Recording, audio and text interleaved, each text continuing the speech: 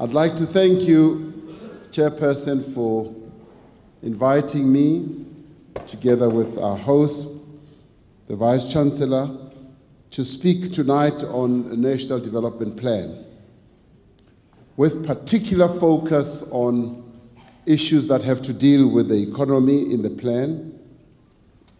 When President Zuma decided to appoint the National Commission in May 2010, he was motivated by a great and deep desire to have a plan for South Africa. He kept saying, we are one country which does not have a strategic plan, an overarching plan that unites everyone. He appointed a commission and asked the commission to take a critical, cross-cutting and long-term perspective on the challenges that confront our country.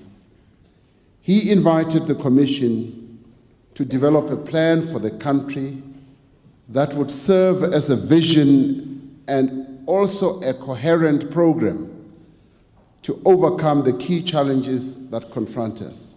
The key challenges really being inequality, which we have inherited from our past, our legacy, poverty, which also has its roots in our past, and unemployment.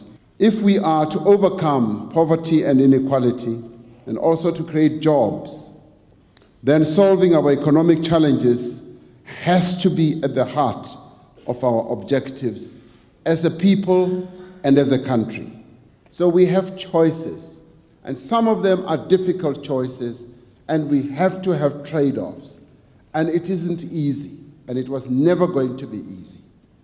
Inequality in South Africa is a product of our apartheid legacy, but it is exacerbated by a global phenomenon where the returns to skilled labor are rising faster than the returns to unskilled labor.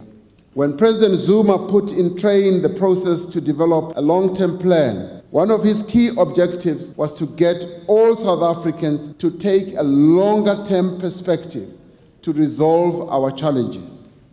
This is true for policymakers as well as for businesses and trade unions and everyone who lives here. Faster growth requires a stable environment, policy certainty, forward thinking.